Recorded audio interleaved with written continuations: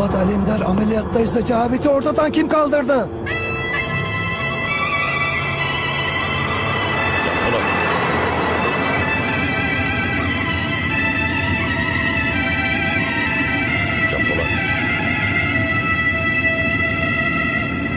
Can Polat.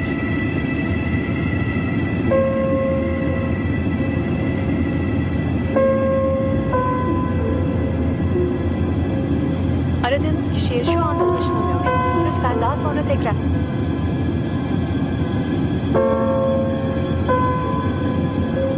Aradığınız kişiye şu an...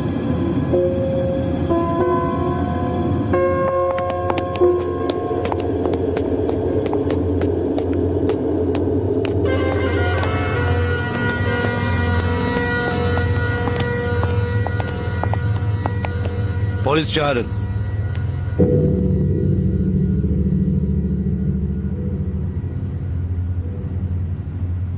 Ortaklık bitti. Artık aramızda kan var. Bu kan değil. O kızla çocuğa bir şey olsun.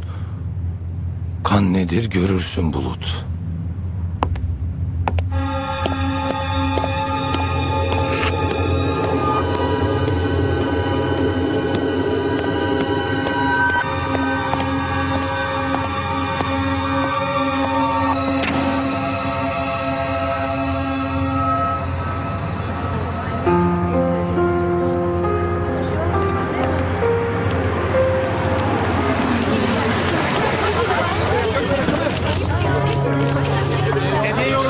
Arkadaşlar müsaade eder misiniz?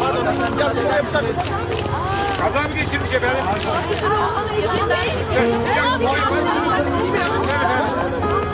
Beyefendi siz kim oluyorsun acaba? Nesiniz acaba? Trafik kazası. Durum hakkında bir açıklama yapar mısınız? Lütfen. Beyefendi bir açıklama yapar mısınız?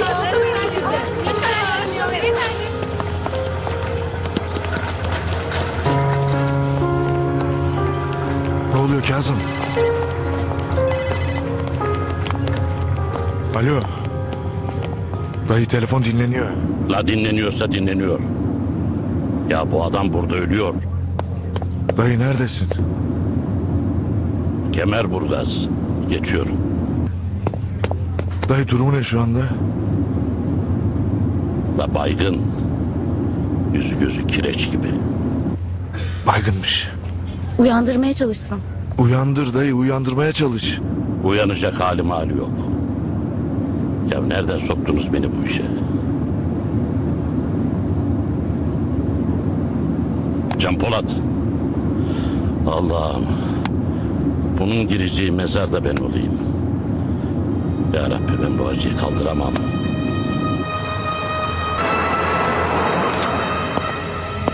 Ne var?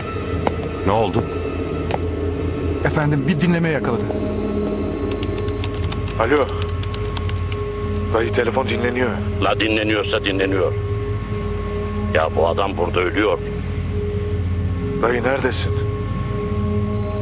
Kemerburgaz. Geçiyorum. Dayı durumu ne şu anda? La baygın. Yüzü gözü kireç gibi. Baygınmış. Ne oluyor Kenan? Uyandırmaya çalışsın. Efendim, Polat Alemdar ameliyatta değil. Dışarıda. Uyanacak hali yok. Ya nereden soktunuz beni bu işe? Can Polat.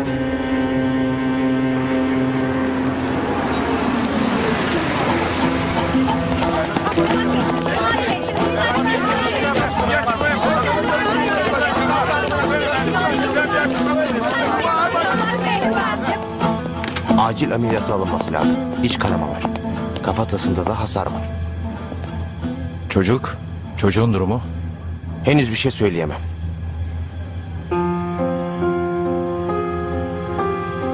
İkinci ameliyathaneyi hazırlayın. Gel oğlum.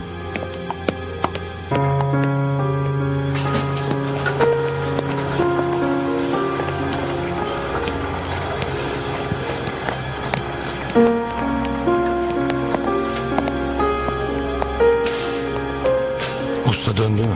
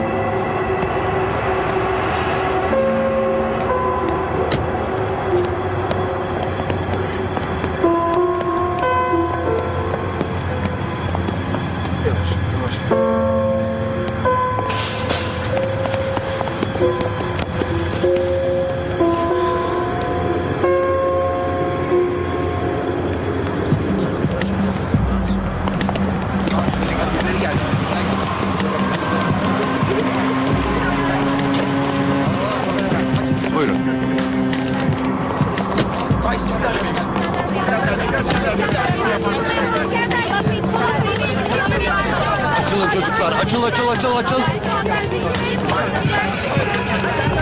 Açılın çocuklar. Açılın. Kapıyı tut.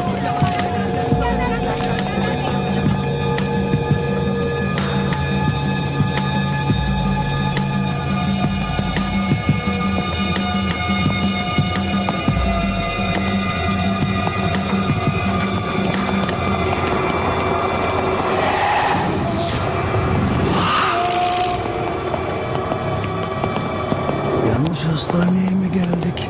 Akıl hastanesinde mi ameliyat ediyorlar Polat Alemdar'ı? Ne var, ne istiyorsunuz? Polat Alemdar nerede? Ameliyatta.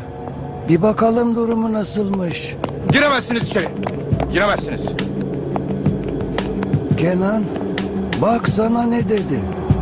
Al oğlum. Dur. Giremezsiniz içeri dedim. Sakin ol. Yapmayın. Dur dedim sana. Giremezsiniz içeri. Durun. Tamam, ne yapıyorsun? Tansiyon nasıl? 120-70. Ama taşikardi. Hiçbiri. Ekartör.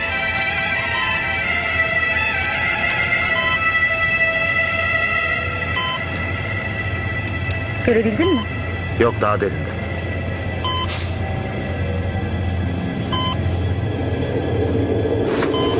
Ne yapıyorsunuz beyefendi? Beyefendi burası ameliyathane. Lütfen dışarı çıkın.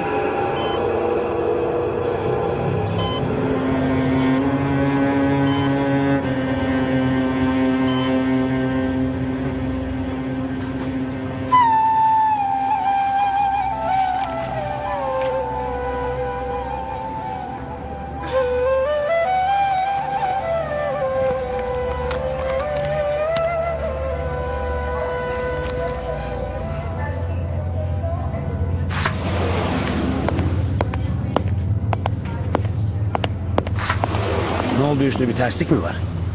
Ameliyatla ilgili bir terslik yok efendim. İskender Büyük isimli terbiyesiz şahıs ameliyathaneye girmiş. Böyle bir tatsızlık var. Ulan senin.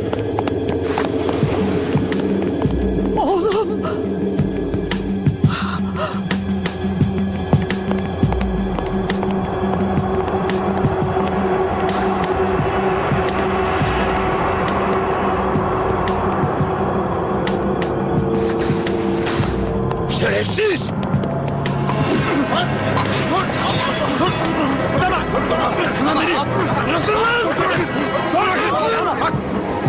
Dur! Şerefsiz! Dur diyorum, dur! Abi dur! Dur diyorum sana! Ayrılık!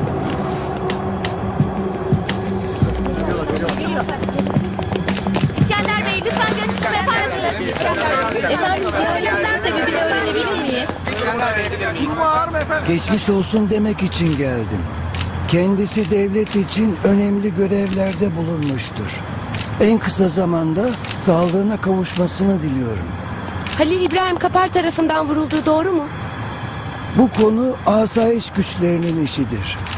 Ama eminim ki silahı sıkan en kısa zamanda kanun karşısına çıkarılacaktır. Teşekkürler. İskender Bey, İskender Bey, İskender Bey, Polat Alemdar'ın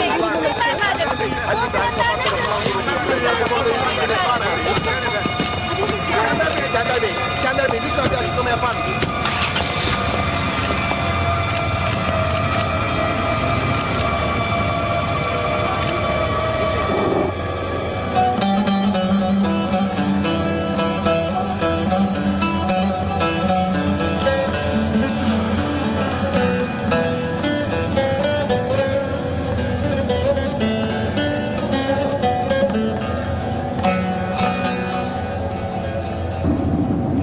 Efendim, gelmişken Polat Alemdar'ı niye öldürmediğinizi anlayamadım.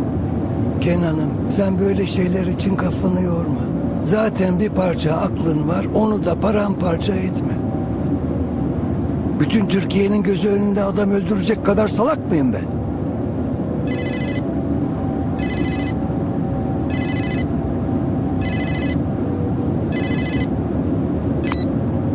Söyle İnci tanem. Fuat ölmüş.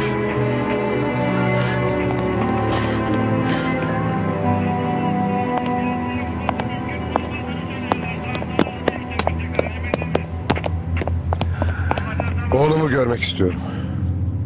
Çıkar.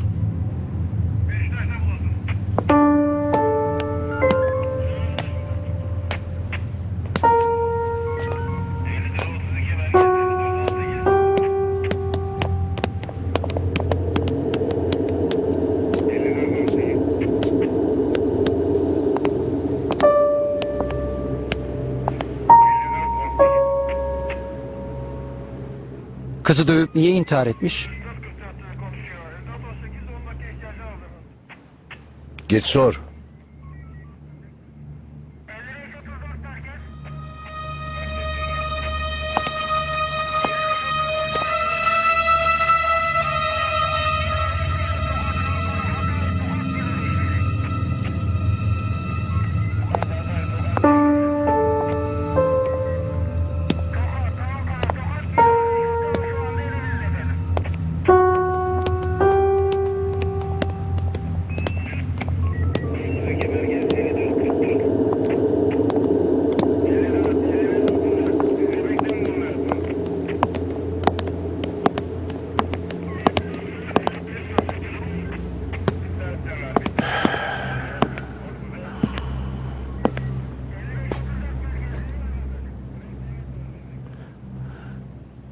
Bana bu işin nasıl olduğunu anlat Bulut.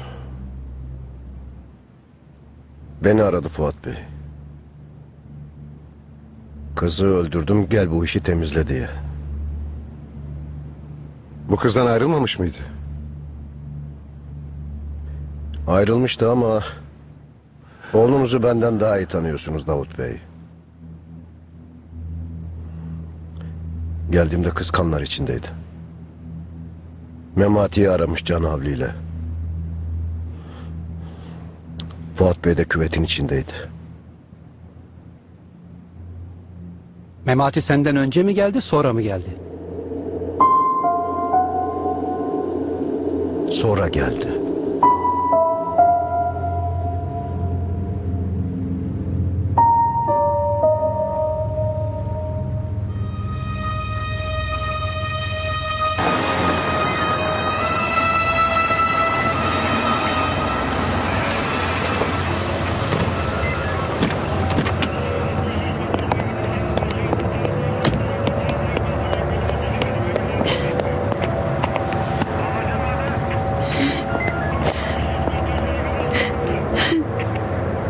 Nasıl olmuş?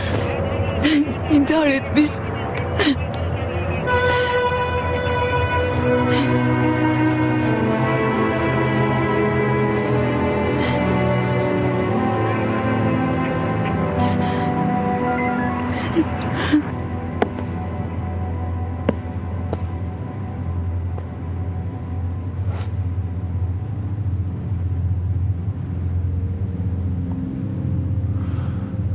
Hiçbir gazetede hiçbir şeyin çıkmasını istemiyorum Yıldız.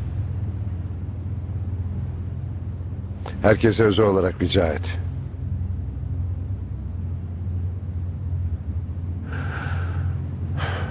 Fuat'ı sessizce uğurlamak istiyorum. Emredersiniz efendim.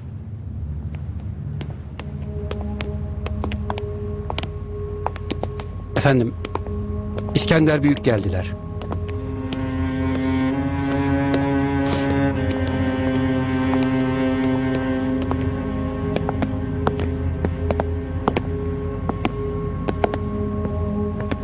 Sayın Tataroğlu, acınız acım. Başınız sağ olsun.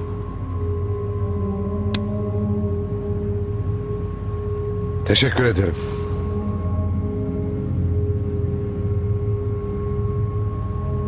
Sizin için yapabileceğim bir şey var mı?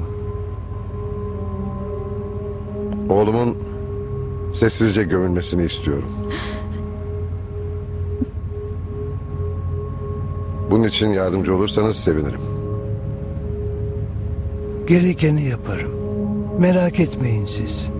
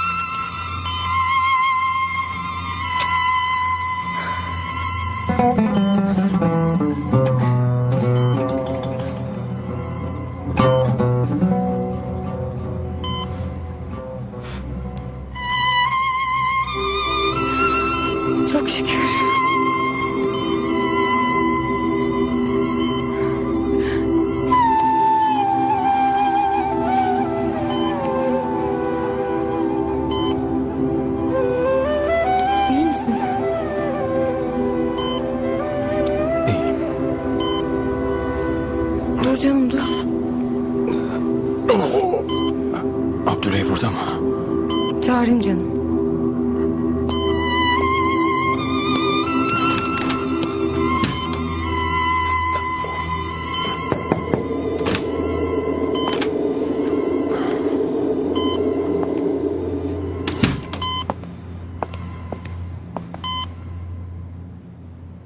İskender'e hediyesini yolladınız mı?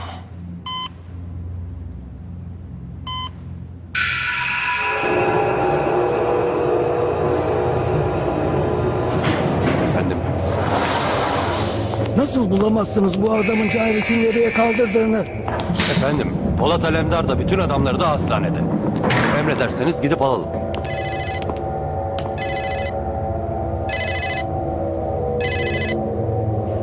Cavit'in kardeşi arıyor. Al şu psikopatla konuş.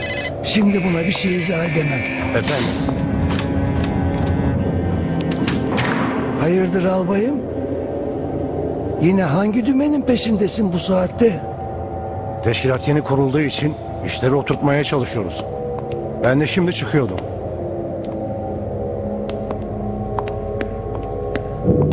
Size bir paket yollandı. Çocuklar bakmadan almış. Müsaadeniz olmadığı için de kontrol edemedik. Çocukları çağırayım mı? Bir baksınlar içine. Eğer bir adam odama kadar bomba sokuyorsa zaten ölelim.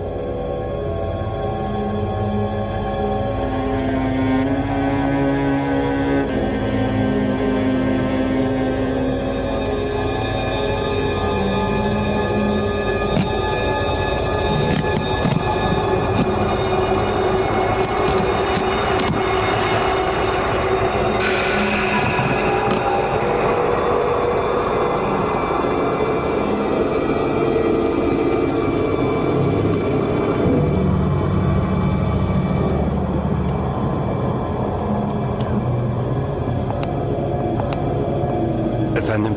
Sizinle muhakkak görüşmek istediğini söyledi. Abimi bulmazsanız İstanbul'u yakarım dedi. Abisinin birazını bulduk. Gerisini de gelsin kendi bulsun.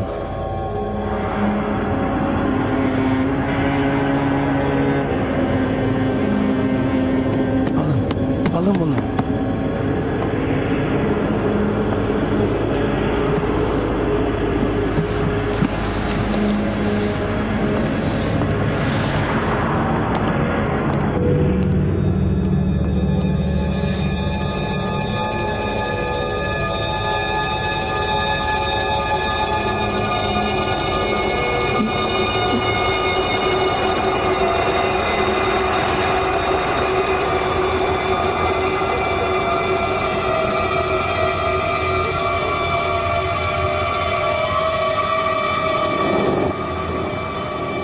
Evladım, kurşunun numaradan yedin de yediğin kurşun numara değil.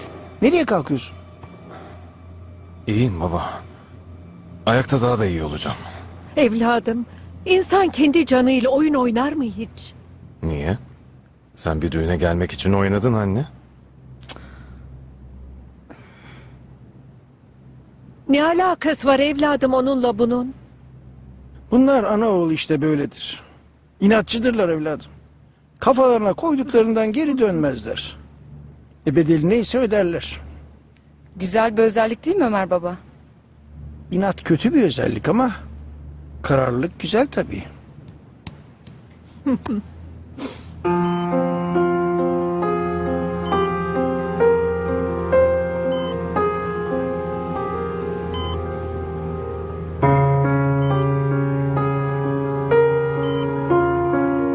Gamze Hanım'ı kaybettik.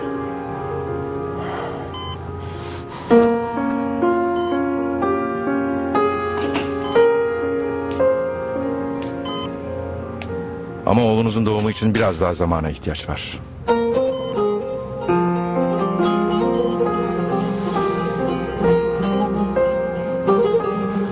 Bu süre dolduğunda doğumu gerçekleştirip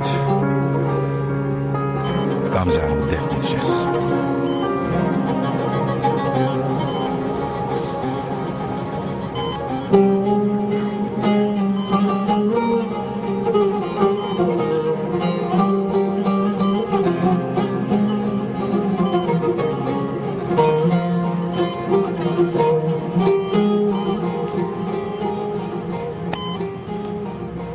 istirahat etseydin usta.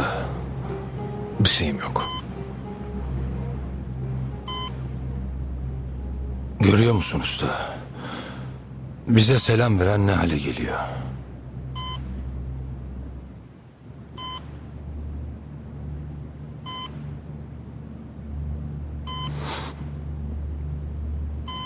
Neye karar verdin çocuk için? Kararı veren vermiş usta. Kız öldü, kanındaki yaşıyor. Benim kaderim oğlum da yaşayacak. Anasını öldürerek dünyaya gelecek.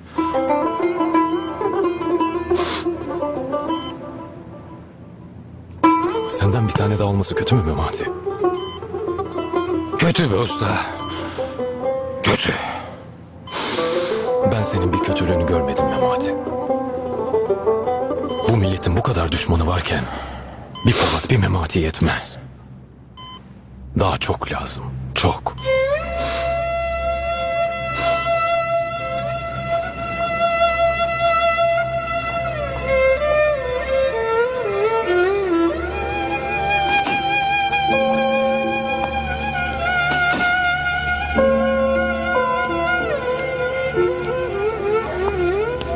Abi geleceğini söyledi istihbarat başkanı.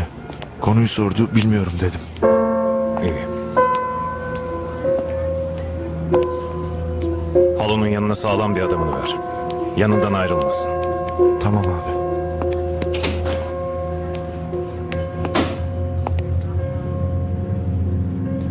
Nerede bu adam?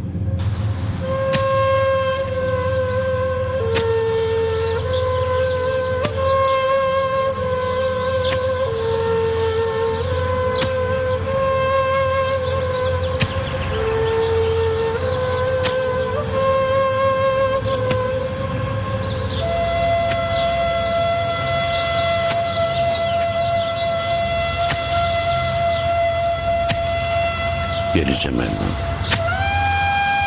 Geleceğim. Yanına geleceğim.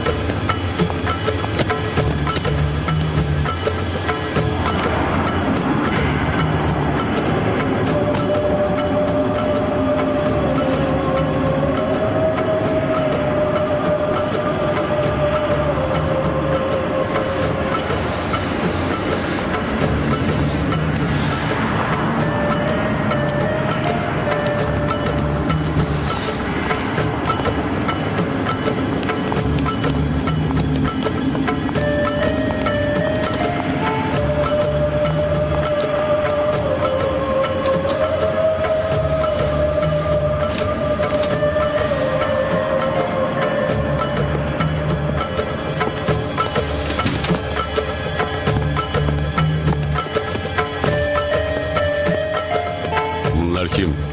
Cavit Bey'in adamları.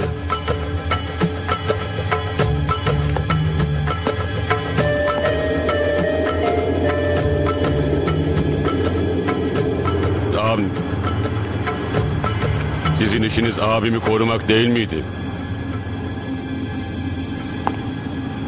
Nerede görülmüş sahibi ölenin yaşadığı? Kendinizi niye öldürmediniz lan? Cevat ağa, müsaade et, ağamızın intikamını alalım. Ben abimin intikamını kimseye bırakmam. Kendim alırım.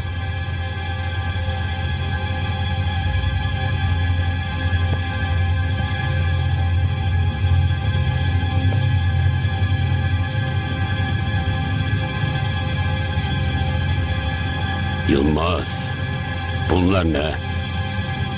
Odun ağam. Atın lan bu odunları ateşe.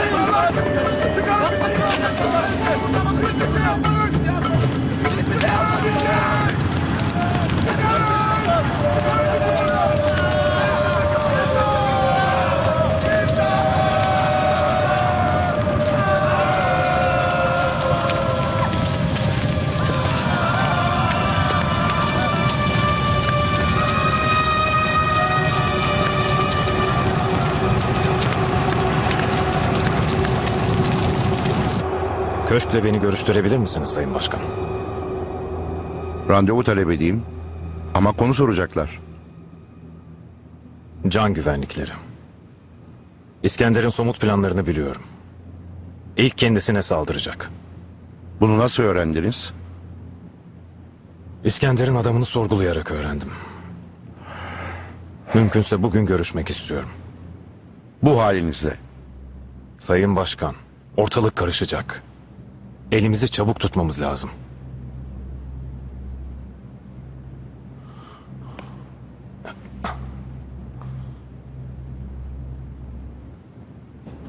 Evladım, kendi arkadaşı kocanı niye vurmuş? Bir yanlış anlaşılma olmuş baba. Evladım, anlamıyorum ki. Bir yanlış anlaşılmayla birbirlerini vuruyorlar. Yakalandı mı vuran adam? Yok anne, arıyorlardır herhalde. Kötü biri değil Halil İbrahim dayı aslında. Nesi kötü değil? Uyuşturucu tüccarı. Bırakmış baba.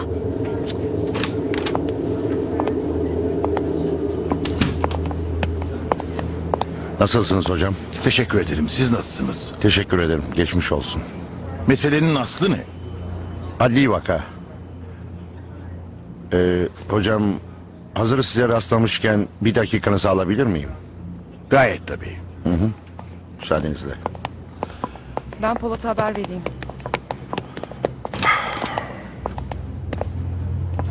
Hocam, bazı toplantılarla ilgili raporlar geliyor. Katılımınız söz konusu. Bu toplantıların yakışıksız bulunduğunu bilmenizi isterim. Hangi açıdan yakışıksız? Bizim toplantılarımızda konuşulan her şey devletin en üst kademelerine bilgi olarak ulaştırılıyor. Ne demek yakışıksız? Hocam, Polat Alemdar'ın kayınpederi darbe yapılsın diyorsa bu yakışıksız bir durumdur. Asıl yakışıksız olan toplantılarımızı gayri resmi dinleyip aradan cümle cımbızlamanızdır. Ayrıca kızımın biriyle evlenmiş olması onunla aynı fikirlere sahip olacağım anlamına gelmez. Canım neye sinirlendiğini anlamadım. Hasta muamelesi görmeyi sevmiyorum Ebru. Geçmiş olsun. Geçmiş olsun. Sağ olun.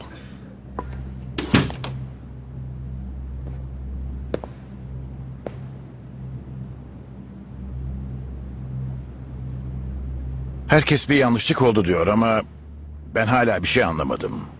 Bir arkadaş bir arkadaşa neden silah doğrultur?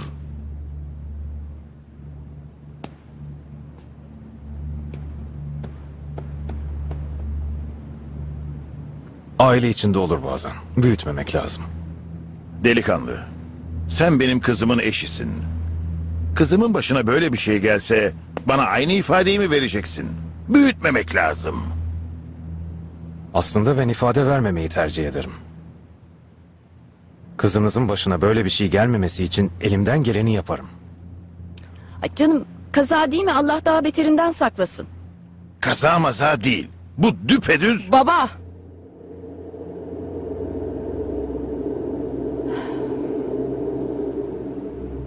Bizi Ercüment Bey'le baş başa bırakır mısınız? Polat, büyütme sen de. 2 dakika.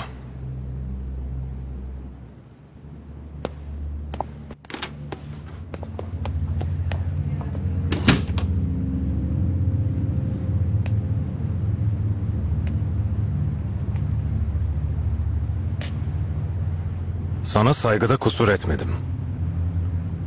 Eşimin babasısın diye sesimi çıkarmadım. Ben susuyorum diye seninle ilgili hiçbir şey bilmiyorum zannetme.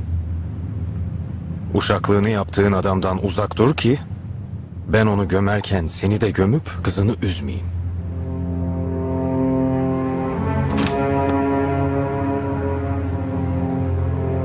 Dediğim gibi Ercüment Bey, kızınızı bir daha üzmemek için elimden geleni yaparım. Geldiğiniz için teşekkür ederim. Rica ederim.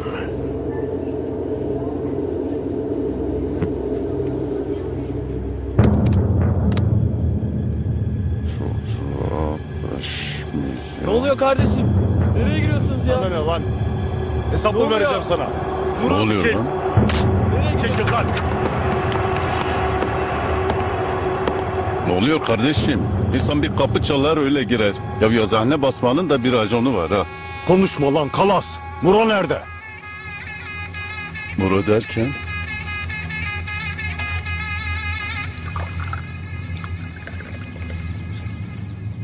Başkanım iyi diyorsun, örgüt kuralım da bizi kim nereye sokacak?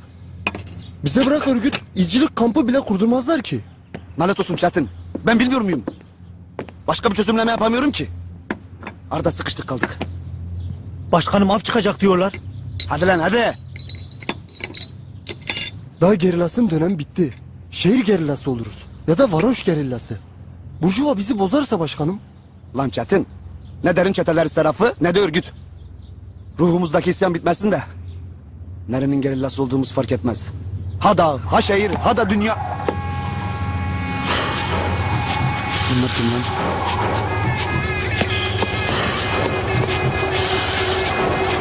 Şehir eşkıyası. Resmen makanda başkanım, şu genişlerine bak. Bu makamdasın lan. Akarsu Cavit'in adamlar. Yürüyün kaçıyoruz. Yürü lan. Geldim başkanım. Yıldırım yürü. Geldim. Çabuk lan.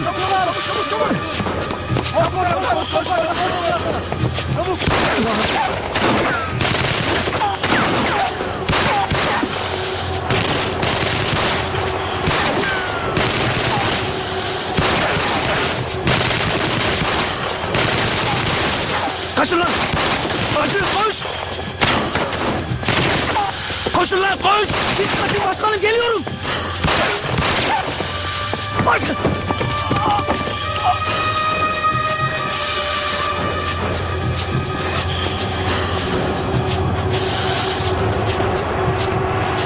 Başkanım. Başkanım yıldırım yok. Abi dur. Abi. Başkanım. Yıldırım. Abi bırak. Bırak. Yıldırım. Başkanım. Bırak abi. Abi. Bırak. Başkanım. Başkanım. Bırak. Yürü. Başkanım. Başkanım. Yürü. Bırak. Başkanım. Bırak. Başkanım. Başkanım. Abi. Abi dur abi.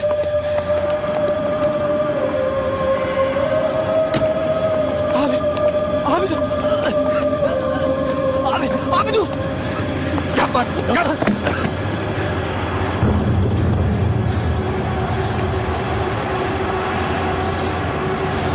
Yılmaz. Bu ne? Abi. Anızdır ha.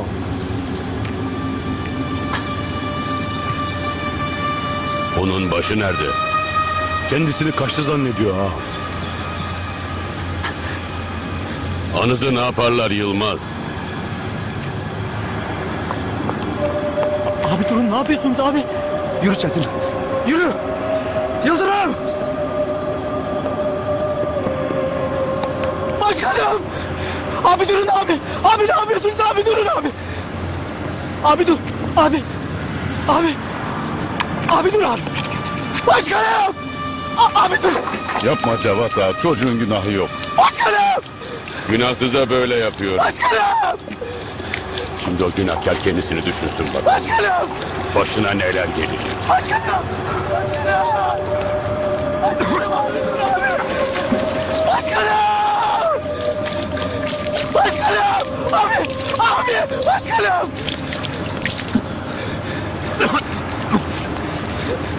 Abi. Abi dur abi. Başkanım. Abi. Başkanım. Abi yapma. Yapma abi. Abi yapma.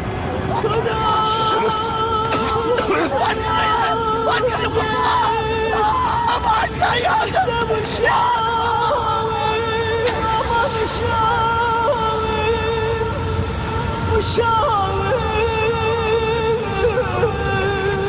Yıldırım.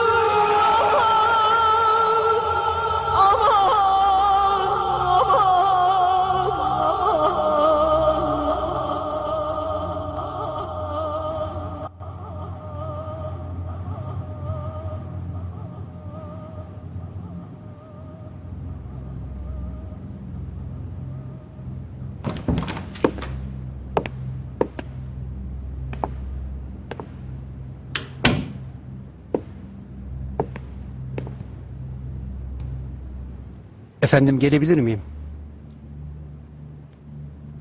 Gel Yıldız.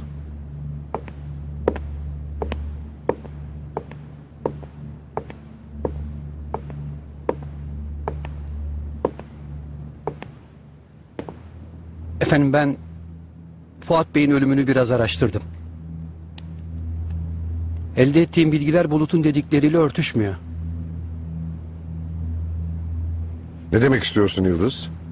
Efendim maalesef oğlunuz öldürülmüş. Bu intihar değil. Cinayet.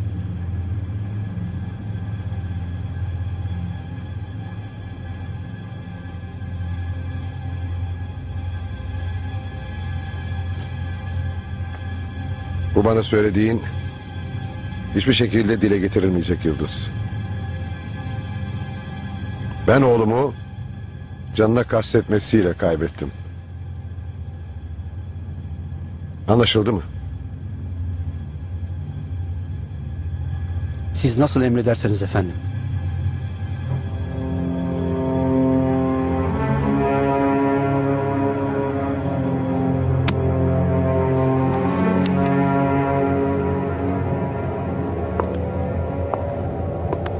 İntihar değil İncim.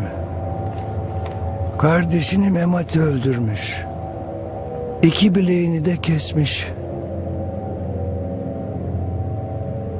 Aile kararınız olduğu için bu Memati canisi hakkında işlem yaptırmıyorum.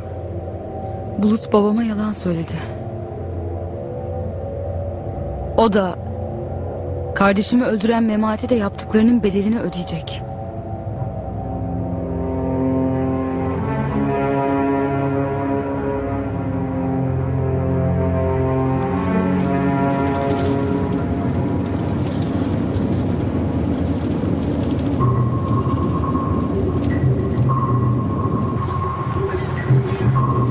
Bunlar kim lan Kazım? Bilmiyorum abi.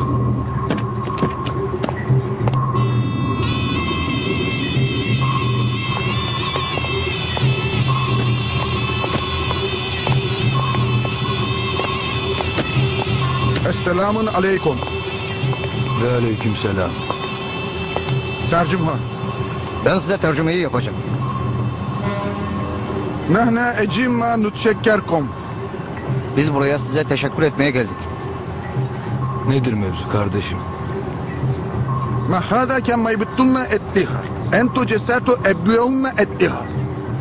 Bize hiç kimse silah göndermezken siz satmak cesaretinde bulundunuz. Nereden geliyorsunuz? Lübnan. Tanıştırayım.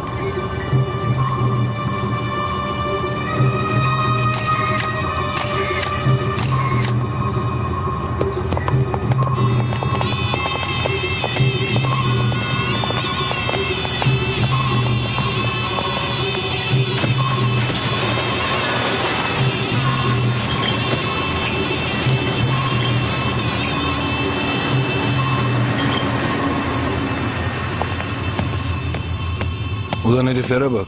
2 silaha teşekküre gelmişler. Standartları var demek ki abi adamların. Kim var? Nazır Bey ile Yalçın Bulut Bey var. Bu Lübnanlıları kim aldı içeri? Nazır Bey'in misafirleri diye biliyoruz efendim.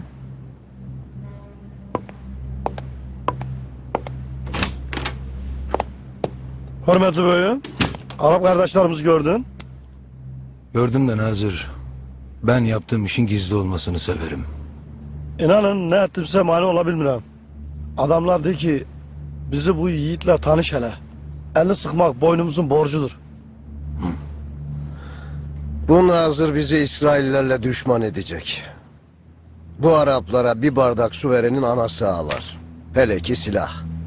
Kafamı bozmasınlar, kendi ellerimle götürürüm. Aykışı, sen niye burada kalmışsan? Gel bu karabağı alak.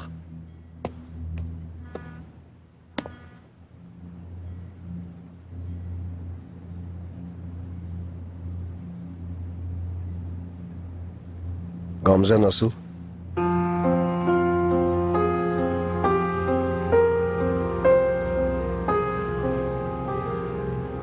Öldü.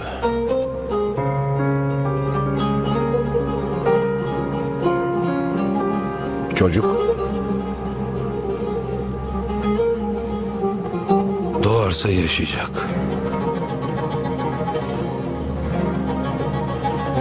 İyi. Siz özel danışırsızsa ben çıkabilirim.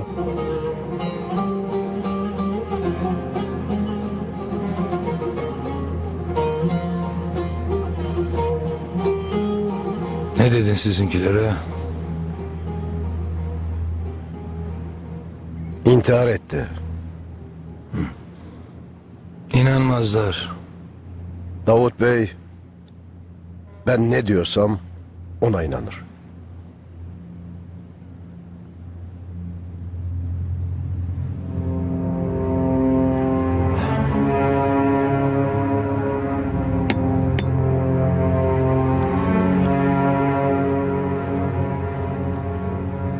Anlamıyorum baba. Sana delille, ispatla diyorum ki oğlunu öldürdüler. Oğlunu öldürdüler. Oğlunu Memati öldürürken oğlundan daha değerli adamın Bulut bunu seyrediyordu. Fuat'ın kanı küveti doldururken Bulut orada duruyordu ve hiçbir şey yapmıyordu. İskender her zaman gibi sana yalan söylüyor İnci. Herkes herkese yalan söylüyor. İskender hiç nedeni yokken bana yalan söylüyor. Bir tek Bulut sana yalan söylemiyor, öyle mi baba?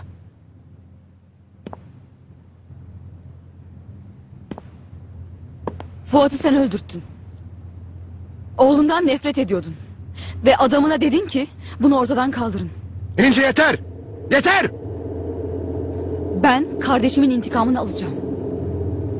İşin içinde sen varsan senden de alacağım.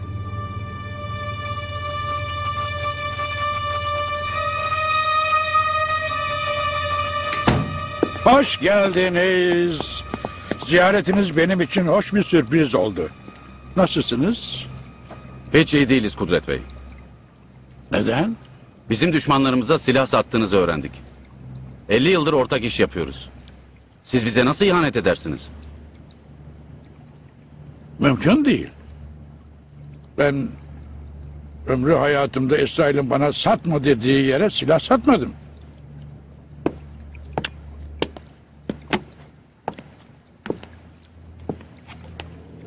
Burası sizin limanınız. Bu adam kardeşinizin ortağı. Lübnan'a silah götüren gemi sizin geminiz. Kudret Bey, anlaşılan siz saf değiştirdiniz. Unutmayın ki biz düşmanlarımızla işbirliği içinde olanları düşman görürüz.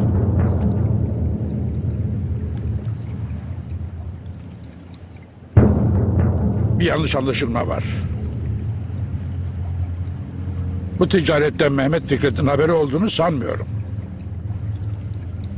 Ayrıca bunu kesinlikle telafi ederim. Bana düşen neyse yapmaya hazırım.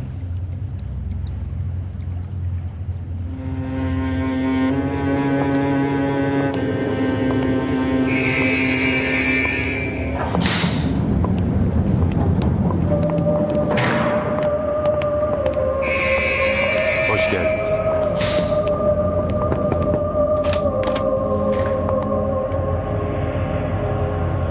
Gel Cevat'ım. Gel.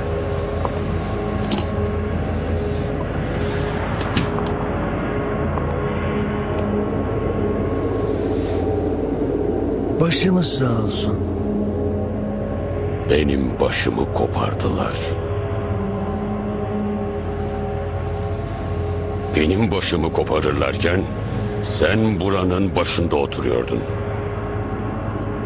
Abim sana ne düşmanlık yaptı ki sen onun başının koparılmasına müsaade ettin? Acın taze Cevat'ım. Acına hürmeten bu söylediklerini duymazdan geliyorum. Seninle benim aramda artık hürmet yok.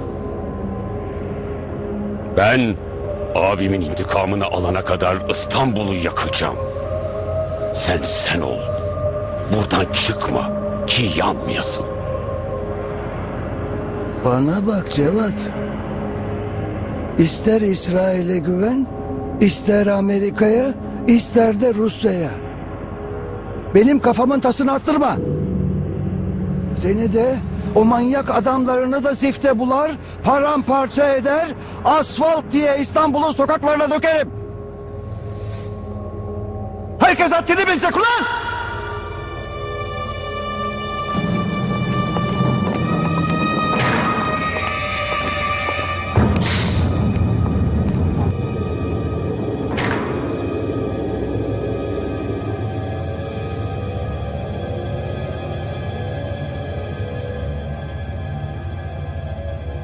Efendim bu adamı önlem alalım mı?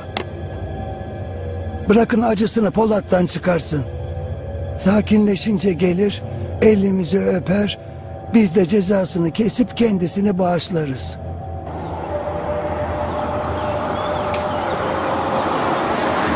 Yılmaz, bu İskender ne? Ağam, ateştir. Ne yapmak lazım? Ateşi ya söndüreceksin ağam, ya da söndüremiyorsan uzak kaçacaksın. Ne o? Tırstın mı Yılmaz? Tırsmam da ağa, derin herif. Hesapsız yakmayak derim.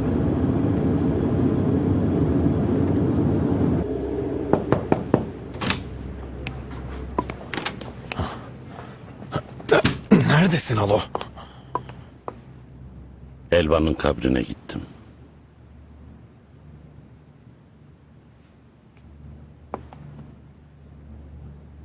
Dayı senden rica ediyorum. Lütfen bir süre hastaneden dışarı çıkma. Gidecek bir yer mi kaldı Can Polat? Tek bir yer kaldı. Toprağın altı. Ona da Yaradan ne zaman takdir ederse o zaman gireriz.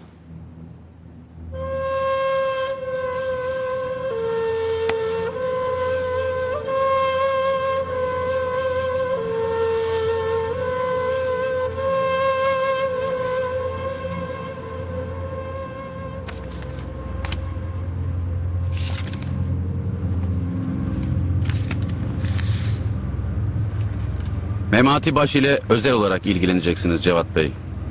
Sizden talebimiz bu. Ama eğer yapamam diyorsanız...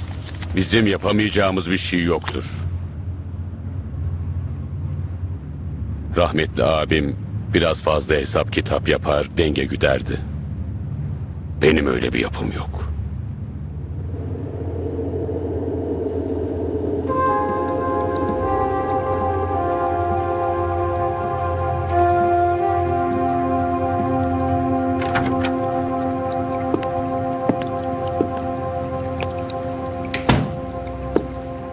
Beni çağırmışsın abi.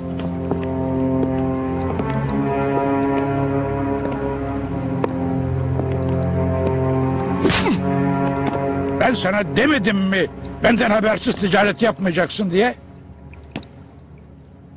Abi, sonra demedi deme. Bana bir daha vurursan seni öldürürüm. Sen nasıl Araplara silah satarsın Fikret?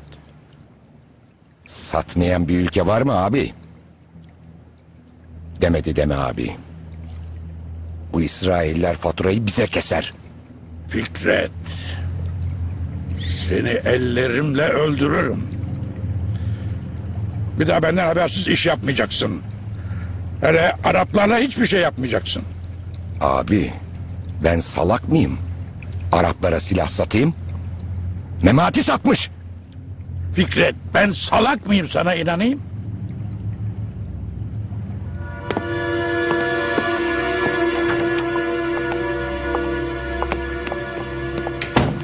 Demedi deme İbrahim. Ben bu abimi öldürürüm. İnsan abisini öldürür mü Fikret Bey? Şaka yapıyorsunuz herhalde. Bahse gir seni göreyim İbrahim. Ama abimi öldürürsem seni de öldürürüm. Yiyorsa gir bahse.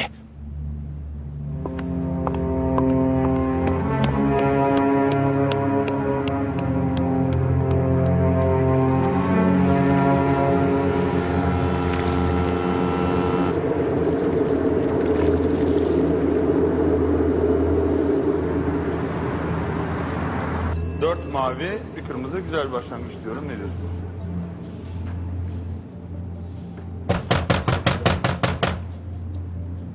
Evet. İnşallah Yıldırım gelmiştir. Çok özledim. Hamdi Bey. Fenerbahçeli doğduğu süre farklısı sen olmasına sevindim. Bir dakika.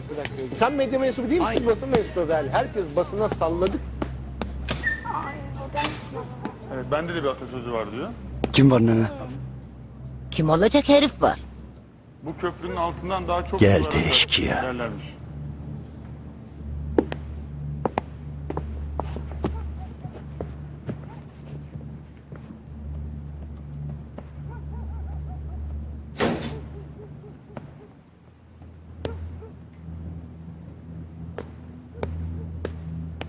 Yıldırım nerede?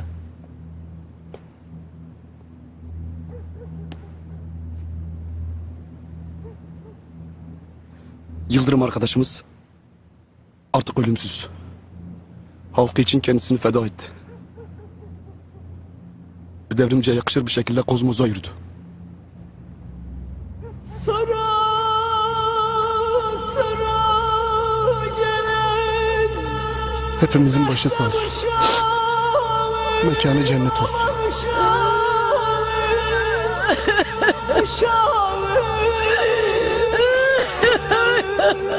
Yavrum.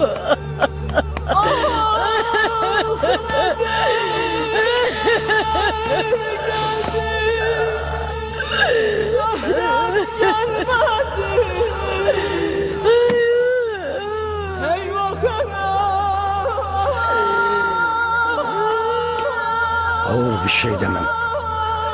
İnşallah sen de evlat sahibi olasın. Sen de bu acıyı çekesin. Yıkılın gözümün önünden. Çekin gidin. Defolun. Çekin gidin buradan.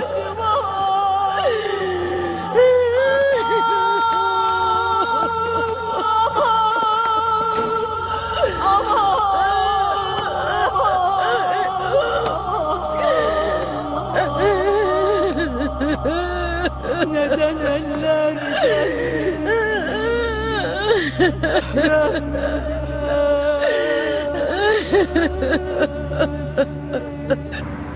Polat Alemdar benden randevu talep etti, reddettim. Suikast planından bahsetmiş. İskender'in bir adamı varmış, ondan öğrenmiş. Zeki. Bizim İskender'in yanına yerleştirdiğimiz bir elemandı. Polat kendisini ele geçirince deşifre oldu. Söyledikleri doğru o halde. Neden kendisine randevu vermediniz? Biz kendisine görev verdik, kabul etmedi. Sizin tavsiyenizle İskender'i bir makama getirdik. Ama sizin emrinizde olan Polat Alemdar bunu kabul etmedi. Bana kabul edeceği yönünde rapor vermiştiniz. Polat bizi de hayal kırıklığına uğrattı. Kendisi şu anda bizim himayemiz dışındadır. Devleti için önemli görevlerde bulunmuştur. Önemli bilgilere sahiptir. Dikkate almanızı tavsiye ederim. Bu kavgalar ne zaman bitecek? İstihbarat Başkanı önüme rapor koyuyor. Eski devlet görevlileri devlete isyan bayrağı açmış. İskender müsteşar olarak devlet büyüklerini öldürme planı yapıyor. İskender'i çağırıp sorsam Polat beni öldürmek istiyor diyor. Siz Polat'ı dışarıda bırakıp bana dikkate alın diyorsunuz. Beyefendi, makamımın gereği neyse onu yerine getiririm. Yetkilerimi sonuna kadar kullanırım. Devlet bu bölünmüşlüğü kaldırmaz. Lütfen siz de gereğini yapın ve benden noter tavrı beklemeyin.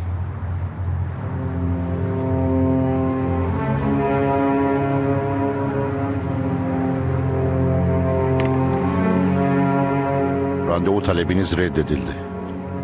Gerekçe? Yok. Ferman padişahınsa...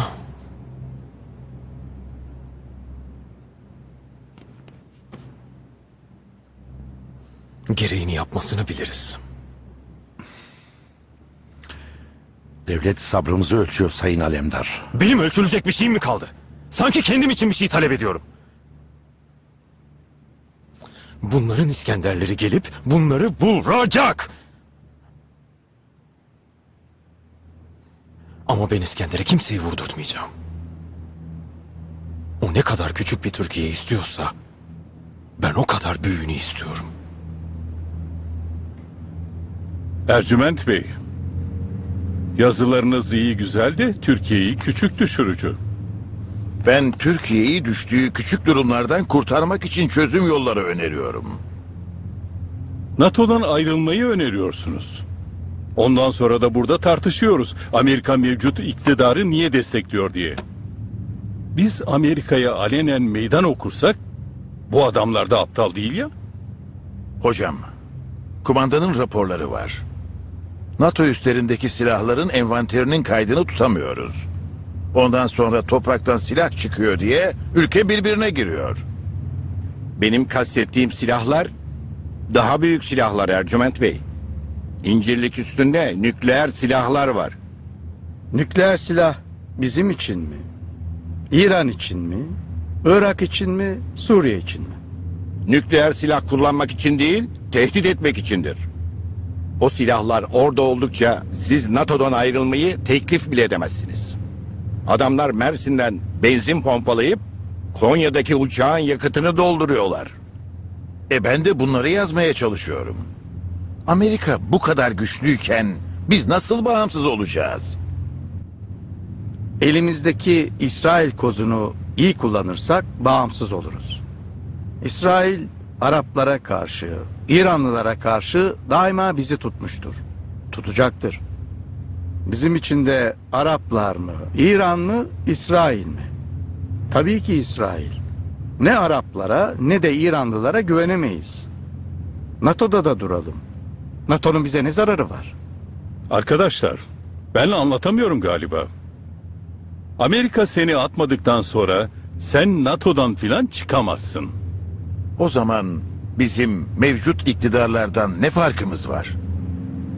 Ercüment Hoca belli ki damadıyla iyi anlaşıyor.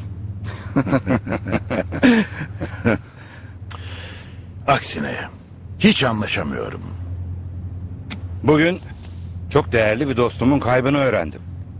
İsrail diyoruz, ilişkiler diyoruz.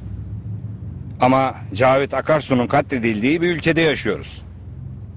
Üstelik bunu yapanın Ercüment Bey'in damadı olduğu söyleniyor. Peki Ulusal Güvenlik Müsteşarı kim?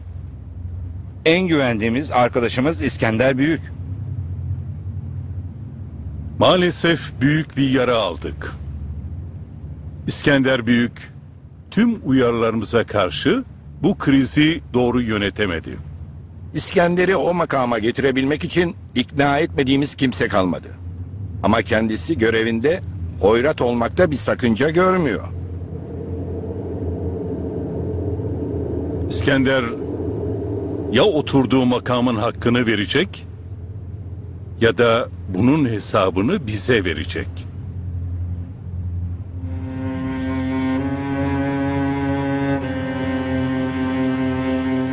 Abime de söyledim Memati'cim. Bu sadece Memati'nin aldığı bir karar değil. Hepimizin ortak kararı. Demedim mi İbrahim? Demişsinizdir Fikret Bey. Benden uyarması Memati'cim. Bu konu abime kadar geldiyse sana da gelmesi an meselesidir. Ne Araplarmış be kardeşim. Abime de söyledim. Sanki kendileri Araplara silah satmıyorlar. En sevmediğim şey siyaset. Kucağına düştük.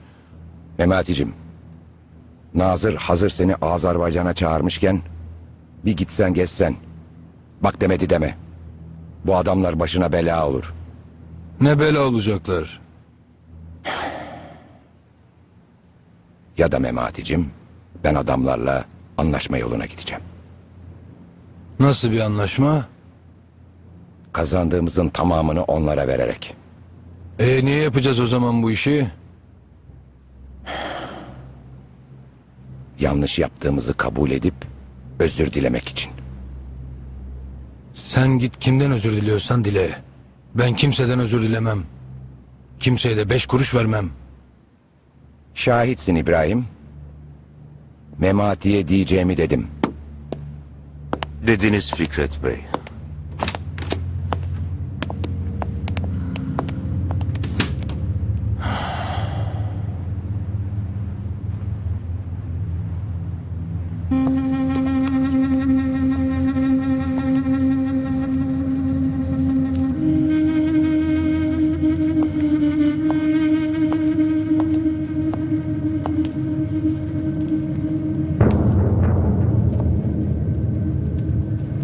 Yüce heyet. Uzun bir süreden sonra ilk toplantımızı gerçekleştirmek üzere buradayız. Bu riskli dönemde sizlerle istişare etmek ihtiyacı hissettim. Malumunuz yeni kabine oluşturuldu. İstediğimiz değişikliklerin bir kısmı devlet katında olumlu karşılandı. Bu değişiklik sayesinde Türkiye olarak bölgede daha aktif bir dış siyaset izleyeceğiz.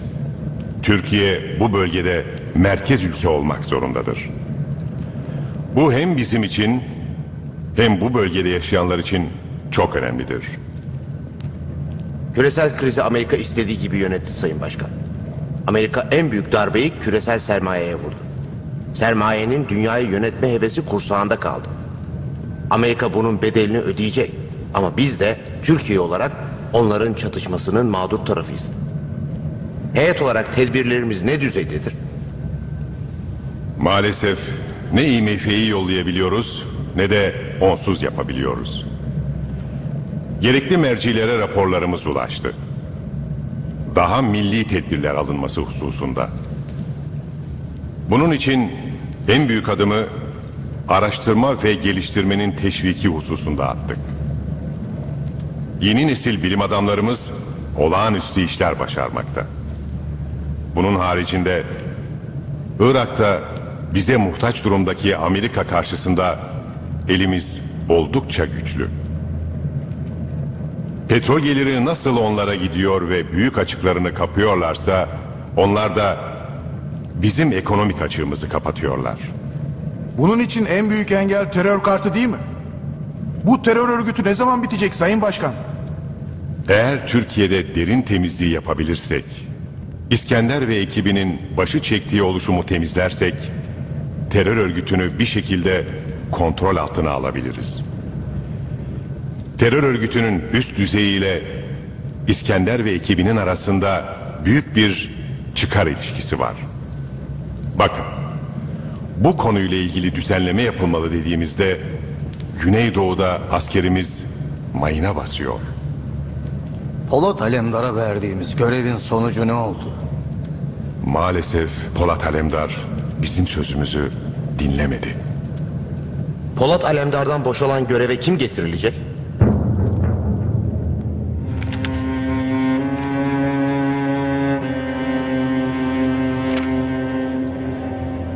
Siz benim hakkımda bunları mı konuştunuz hakikaten? Sayın Büyük, size konuşuyoruz ama bizi dinlemiyorsunuz. Ha, biz söyledik, sizin de haberiniz olsun ey müesseseler diyorsunuz. Sayın Büyük, devlet elden gidiyor. Farkında mısınız? Bir yere gittiği yok. Bırakın adamlar da belli yerlerde kadrolasınlar. Ben onları ıslah ederim. Bunların dini, imanı para. Paranın tadına alıştırırım, veririm 2-3 ihale, 1 numaralı neferim olurlar. O dönem geçti. Kusura bakmayın ama yanılıyorsunuz. Asıl siz yanılıyorsunuz. Bir adam öldü diye ortalığı ateşe veriyorsunuz. O kafasız Cavit'e söyledim ayak altına dolanmamasını. Mesele sadece Cavit meselesi değil. Kumandanım, sizin de sıkıntınızı anlıyorum. Benim dönemimde nasıl mayın patlatıp 10 şehit veriyoruz? Ben zırhlı araç işini yerelleştirdikçe sizin adamlarınız basıyorlar düğmeye. Ondan sonra sizin döneminizde şu oldu bu oldu diyorsunuz. İskender Büyük, biz diyeceğimizi dedik. Ya bu görevi layıkıyla bizim dediğimiz gibi yaparsınız ya da yapacak başka birilerini buluruz. Hiç durmayın. Polat boşta. Alın damadımı, getirin, oturtun koltuğa. Hadi yapın.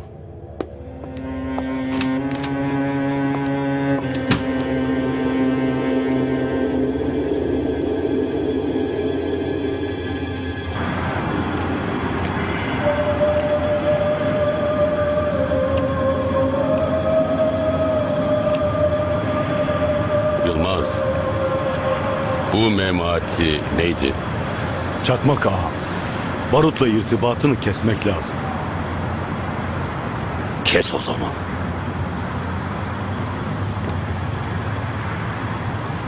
Bir taneniz sağ kalmayacak bu adam ele geçirilinceye kadar. Sağ kalanın kafasını ben keseceğim.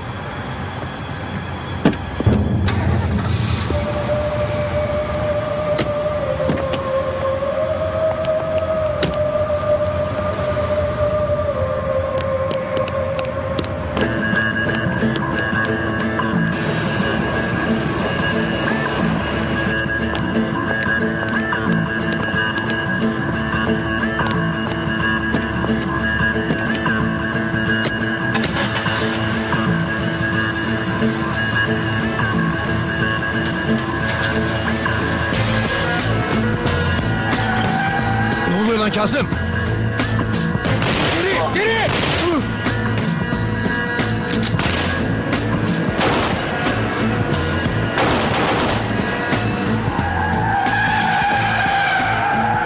Atla!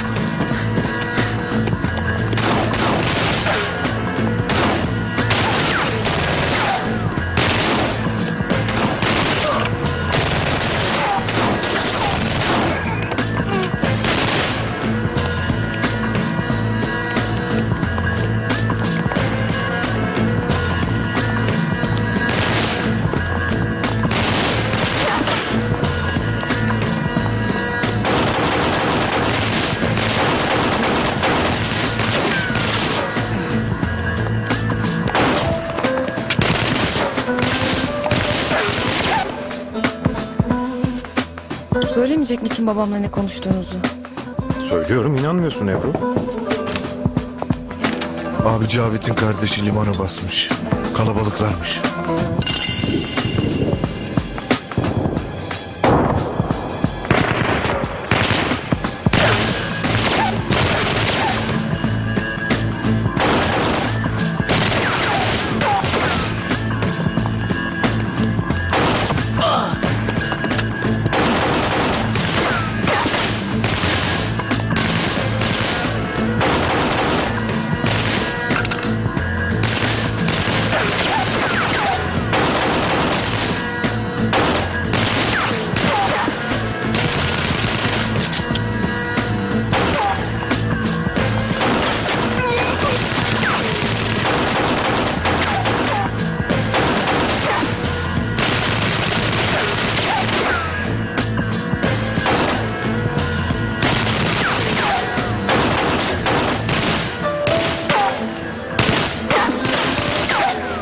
Kazım! Mermi var mı? 4 tane abi. Koru beni! Tamam.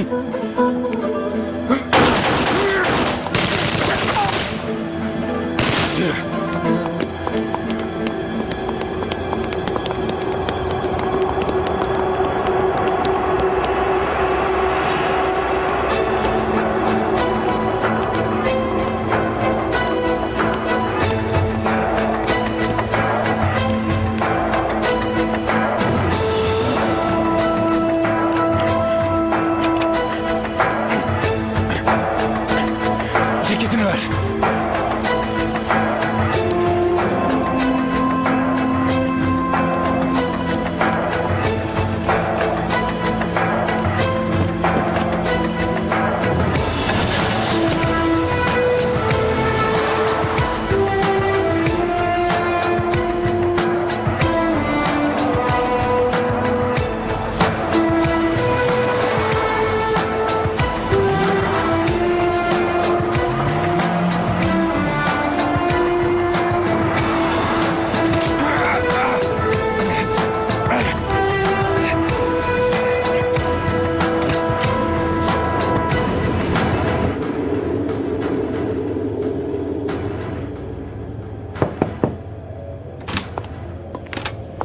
Efendim, Polat Alemdar'la Abdüley hastaneden çıkış yapmışlar. Arkadaşlar kendilerine ait bir limanda çatışmanın olduğunu, Polat Alemdar'ın da oraya gittiğini bildirdiler. Söyle çocuklara takibi kessinler. Dinlemeyi de iptal edin Kenan'ım. Polat Alemdar'ı rahat bırakın ki bizim değerimizi anlamayanlar anlasınlar. Başsın efendim.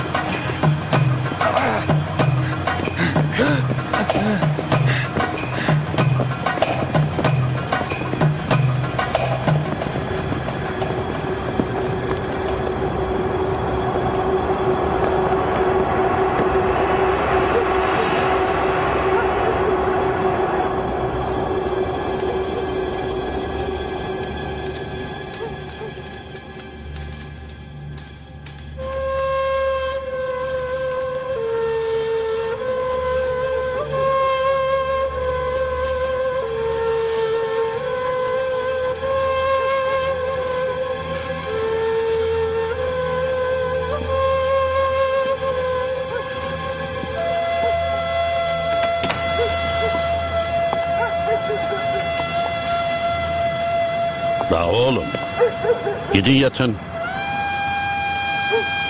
Benim kapımı çalsa çalsa bu saatten sonra Azrail çalacak. Ondan da beni korumaya sizin gücünüz yetmez. Dayı emir böyle. La oğlum, yok mu karınız, çoluğunuz, çocuğunuz? Benim gibi olmayın. Gidin, sağ salimken alaka gösterin.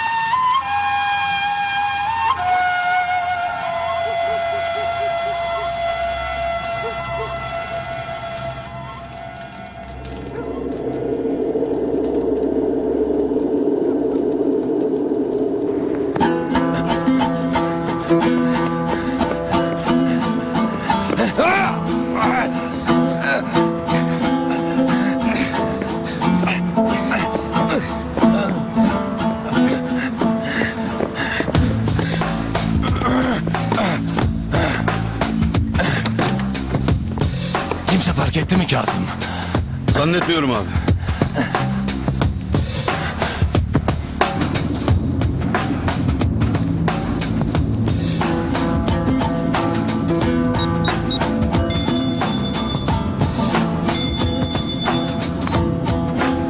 Alo, usta.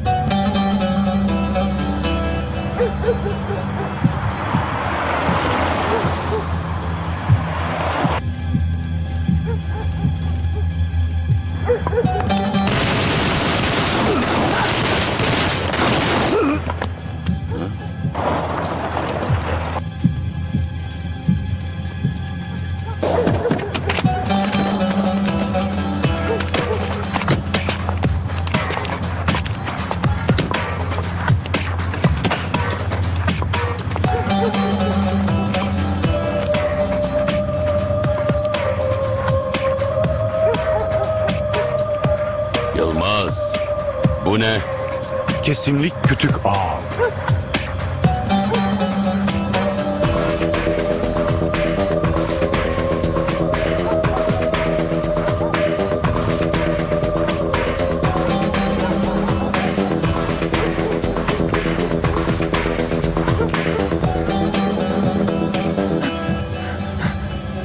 Abi dışarıdalar.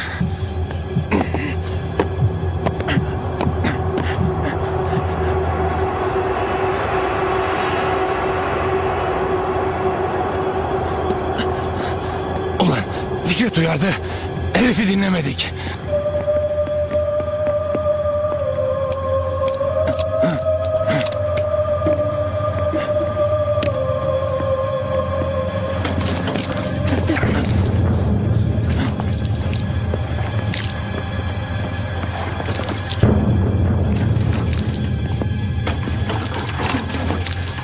Bu ne lan? Benzin abi. Benzin.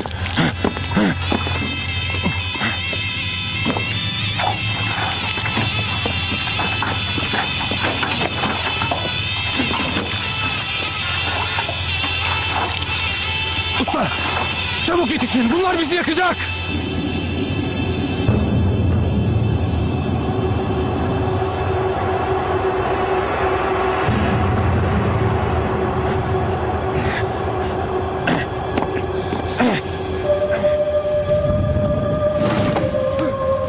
Abi kapıyı kilitlemişler, dışarıdan açılmıyor. Çekil! Abi nasıl tutacağız bakayım? Abi!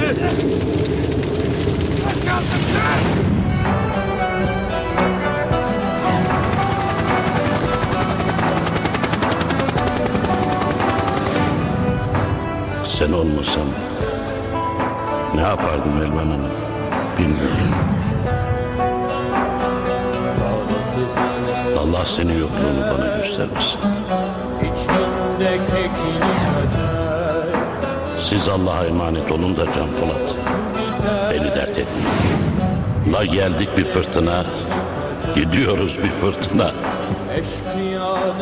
Anca mezarda uslanırız.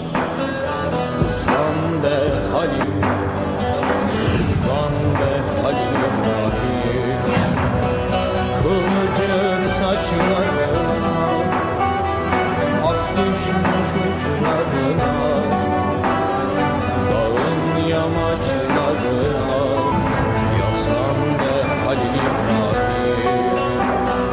Kılıcın saçlarına Yaradan dileğimi kabul etti. Canımı hastalığın elinden değil, zalimin elinden alacak. La, benim kanım seni boğar. Cevat. Ne diyor Yılmaz? Yalvarıyor ağam öldürmemen için. Ne yalvarması la?